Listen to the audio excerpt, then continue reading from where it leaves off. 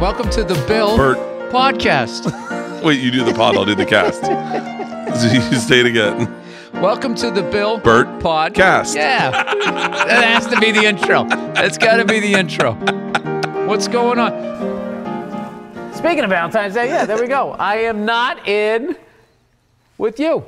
That's it. And I think another thing, too, is you teach your kids how to break up with somebody. Whoa. That I agree with. That is a huge thing. 100%. You just go, listen, it sucks, but there's nothing fucking worse than staying in it. So you just teach them the opening line, How many girls have you broken up with?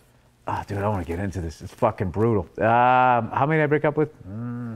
More than have broken up with you? Yeah, unfortunately. Oh, I'm the opposite. I've cheated on more girls than I broke up with. I was really into cheating. One. I kind of miss it. Cheating was like the greatest thing ever. 1, 2, 3. I don't know, like a half dozen. I wasn't like a big, like, I didn't go down the road with a lot of people if I weren't into them. I didn't do that. But I went down the road. But I did, yeah. I broke like 3 hearts that I still think about. But once they get married, then you kind of feel like, all right, I'm off the hook. But like, I still think sometimes, like, I'll just be thinking back in my life going, I just wish I never met them. I just wish they never met me is what I think. I broke up with probably 1 girl. Cheated on. Wait a minute, you broke up with 1? Yeah, but I cheated on everyone else. Well, and what, then they found out and they broke up again? That's how I did it. I was like, I'm caught. I guess. So you took the coward way out. Yeah. Because that's why I agree with you. Hey, honey. What? Oh man, you want to talk about a fucking rush of energy? Getting walked in on, cheating on someone. There's like they should You bottle did that? I've been walked in on. Yeah, I got walked in on.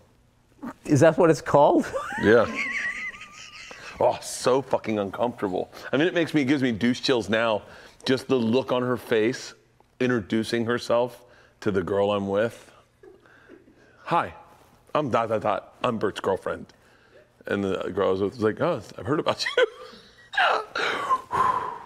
Oh, God, I fucking, that hurt.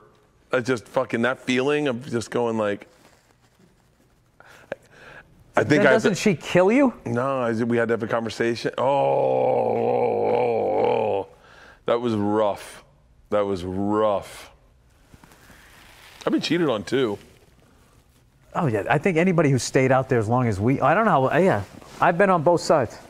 Yeah, I've been on both sides. Never walked in on. I got walked in on. It was so fucking. I will never forget that feeling. There's no equivalent feeling. My first girlfriend cheated on me. Really? Oh yeah. Big time. Really? Big time. Like how big? Just big time. Fucked your brother? No. Big enough that I wouldn't tell it on camera. For real? Big time. Wait, big time. And then I heard he had issues with women. I did not need to meet her, and I did. And then that just was like, it was just literally black is white, up is down. Oh. Everything is bullshit. And then my anger, all my childhood issues then caught up with me. That's why I'm started so fucking late. You know what I mean? And I just took me so long to get my act together. It was just like... How'd you find out? Oh my God, years later. Oh, you didn't find out when it happened? She broke up with you and then you found out later that she cheated on you? Yeah, no. I can't tell the story. Really? Yeah, it's a great one though. Oh. It's a fucking... Tell hints of it. Why can't you tell it? Can you tell without using names? Just out of respect for the people that were involved. Like, yeah, it was... I learned that recently because I would tell stories about the girl. I had a girl sleep with my best friend, and I got to this place where I was like, I would say their names and I was like, because I was like, I don't give a. And then I thought one day I was in the shower and I was like, it's a real shitty thing to do is to, like they've gone on with their lives, but then if someone might work with them hears me saying their name somewhere, that's not a cool thing to do. And also because I was like, you know, as much as the first one destroyed me. Like, I hurt a ton of people, and I was a fucking asshole. And like, you just like. It's amazing that. Well, you don't understand what you're doing. You just don't get what you're doing and how that's affecting fucking people. And I was so walled off. Like, I should have been like literally tied to the side of a house. Like, I shouldn't have fucking been allowed to interact with people for like a good 15 years of my life. That's what I consider, like, your 20s and 30s. You're just going out, taking your childhood out on people, and you don't even know you're doing it. And then you're just walking around thinking that, you know, you're the victim and shit like that. So that's the interesting thing. Yeah, there's a bunch of shit that if I went back, of all the shit that I would redo, I would redo all of my dating shit over again. And there was just so many people. I would never meet you. I would never talk to you. I would just completely stay away from you. If I could just somehow do that all over. And sometimes, like, you know, sometimes, I don't know why, you just sit there thinking about your past, and the amount of times I just go like, ugh. Yeah. I took, when the last girlfriend I had, I think she cheated on me. I think technically, there's one also that I got a couple of those where I'm like, yeah, I'm pretty sure they cheated. I'm pretty sure. And then I decided, I remember I was living at that place across the street from the cellar, and I was sitting in the room and I was obsessing about it. Like, I couldn't stop thinking about it. This is before cell phones, so you just sit by the phone and hope they call. You go out and do something and check your answering machine when you got home. And I thought, I'll tell you what I'm gonna do. I'm gonna do something. I'm gonna make something, and I'm going to take a break from women for a while. I'm not gonna date anyone. I won't let myself date anyone. Right. I won't put myself out there at all. I'm just gonna focus on stand-up, and I'm gonna build a loft today. So I called my dad, and I was like, can you buy me some wood so I can build a loft in here? And my dad's like, sure. So we called a lumber place. They delivered the lumber. That night I stayed up all night smoking weed, drinking, building a loft. I built a loft. And when I got done that day, I went. At nighttime, you're on the treadmill, got a glass of wine. I looked up, weed, building a loft. And I was like, all right, I did that today. I go, now let's do that with my career so that I'm in a place where people want to have sex with me as opposed to I want to have sex with them. 6 months later, I swear to God, 6 months later, I'm in LA. I had a deal with Will Smith. I had forgotten about this girl. I'm at a gas station on Beverly and La Cienega. And she calls me and says, hey, I'm in LA. We should hang out. I hadn't talked to her since I built that loft. And I was the greatest feeling. And I went, no, I'm taking a break from everything. And she was like, wait, what do you mean? I said, I don't want to be like, I'm cool. I'll talk, no hard feelings, but like, I don't want anything complicated in my life. I'm in a really good spot. I'm working. And she goes, no, I heard you're doing a TV show. And I said, yeah, and so enjoy LA, but I'm just going to be by myself. And she was like, oh, you can't just hang out? And I was like, nope. And I hung up, went back to Universal Sheridan, just was like, I'm good. I took that break, fucked me up, because when I met Leanne, I was still that guy like, I'm good. Because I had had so much success in such a short period of time where I was like, this is the plan is, if you're a bachelor, you will succeed. If you have nothing else, someone says, hey, we need you in the Miami Improv. I'm good, I'm up, let's go. That mentality, and I believe that mentality fucks guys up if they stay there too long. If you get to a place, I always say this to Ari, and I can say this about Ari because we're friends, but Ari's been a bachelor for so long that he has a hard time wrapping his head around giving in to people. So when you're a bachelor, you're just always right. You're like, it's me tonight in my bed. I've got this. Right. And so one of the big things when you get married, you learn how to compensate and go and self-correct and go, oh, maybe it's not all about me. Maybe you give in a lot quicker. You bend at the knee a lot quicker than a bachelor. You want to stay, if you want to keep it going. It's a really interesting dynamic about men. They wrote all these books about men of how to get laid, how to get this. There should be a book about how not to I remember Gary Valentine. How not to hurt people. Yeah. How to break up with people. There should be something for everybody. They don't teach you how to do it. That's why I always try on my podcast. I always try to say, this is what you say. Listen, we need to sit down and talk. You sit down and talk. You say, listen, I'm not happy. This relationship isn't working. I don't want to be it. And you just get it out. You just say it, however you're going to say that, and then it's going to suck for another 2 to 6 hours. But don't get talked back into it. Just hold your fucking ground. You're out. Yeah. Stay out. The second you say it, you're out. You're out. This is, by the way, this should be a manual for every 18-year-old guy and girl watching. Yes. is say the words, take that Band-Aid off, and once you do it, do not go back. Don't go back, and you are out. And then if you then don't get back into this is what's everything I wish somebody told me. How to get out, and then how not to go, get dragged back into an old relationship, and then how not to immediately go into another one.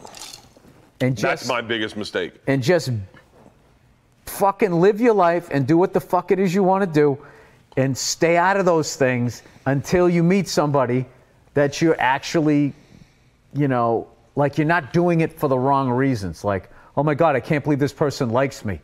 Like I like you because you actually like me. Like I don't like myself. I mean, dumb reason, right? I'm gonna fucking, I'm lonely. This is convenient. Well, nobody else is giving me a shot. All these, you don't even think about it, but that's like literally fucking reasons. You'll waste 6 months, a year, and then you're like, what you knew from the very beginning, you then say a year later, then you end up hurting somebody. It's fucking terrible. If I could just go back and not do all of that shit.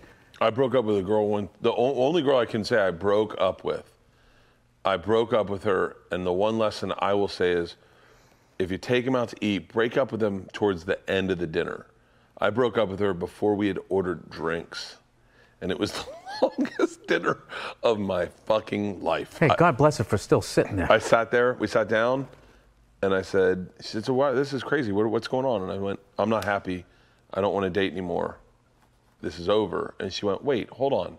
And they came up and they go, can I get you something to drink? And as soon as I heard that, I went, I should have gotten a drink first. I should have gotten a little more. I should have waited till mid-meal or towards the end. I don't understand taking somebody out to drink to break up with them. I took her out to dinner. To dinner to break up with somebody. Dinner. I could have done it over the phone. I could have done it. Do you do it over the phone or face-to-face? No, face-to-face. You sit down. So give me the perfect scenario. Say me and you. Al Madrigal had the best one. Al Madrigal, when he would be in something long enough where the woman would have stuff over at his house, he would pack up all her shit. We need to talk. He'd go over to her house. With the shit? With the shit. Oh, my God. Hand it to her. Dead man walking. And just walking up the thing with a box. But what was great was... He's got a white hazmat suit on. But what was great was... Wiping prints off her doorknob. It was over. What was great? What was you said? Because then what happens is, like, just how women want to discuss all the feelings of it, is you just have that one talk and it's done. If you break up with them and then they have stuff at your house, then they have to, or your apartment, they have to then go and get the shit. Yeah. I mean, this is for men and women. I'm just saying it from a guy's point of view. Just get the shit, get it over there, and then it is fucking done. Didn't you used to have a bit about this? No. Dane Cook had one about the van. The van. What was the bit? You didn't know how to get out of it, and it was a breakup service. Yeah. And a van would pull up, and you just go in it, and they drive away, and then a guy'd come up with an earpiece, and just like, yeah, listen, it's over. Wait, it's over. He's in the van. He's in the van. It's over. I'm gonna need to get his CDs. Yeah, it's just the whole fucking thing. Yeah, they came in, they just packed up the shit. You just step into a van. It was fun, kind of like the Breaking Bad episode. I never saw Breaking Bad. Well, I'm saying Dane's Bick foreshadowed the Breaking Bad episode where when you were to get your new identity, I know it was a van. A guy would just pull up in a car and you just got in and then you were just gone, and you had your new identity and he just took you somewhere, and it was over. Yeah, that is a. Do you think anybody's ever done that? If there's actually really a service like that, someone who was just unhappily married, but nowadays I don't think that you just can't abandon a family.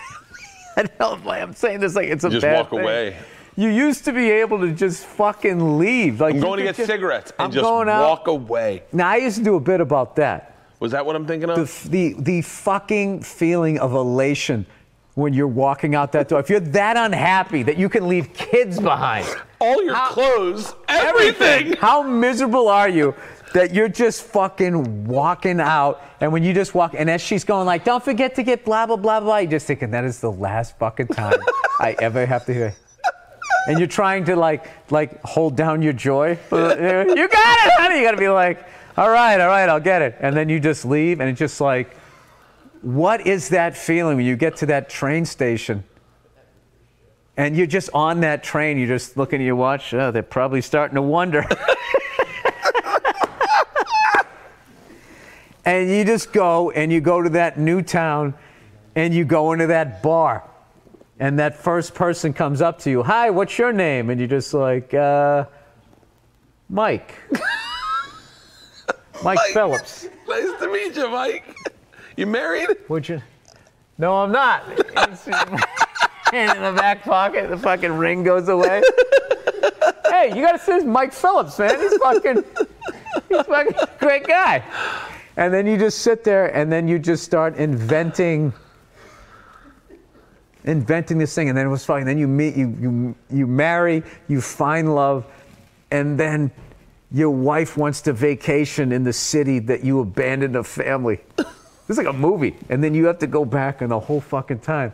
Honey, why do you keep putting your collar up? I'm a little cold. It's like 80 degrees out. What are you doing? That's fucking wild. I can't imagine. Abandoning a family is fucking wild. Like if there was a drug, like you're saying, that drug, you know, when she walked in on you, if you had that fucking feeling, I mean, that's like the end of like, what was that Argo movie or whatever, that Ben Affleck movie, what the fuck? Where they get, where you're in the plane, you're like, let's get the fuck out of here. Like that's that same feeling. Ladies and gentlemen, we reached 15,000 feet. We are clear out of missile strike range. You're like, yeah.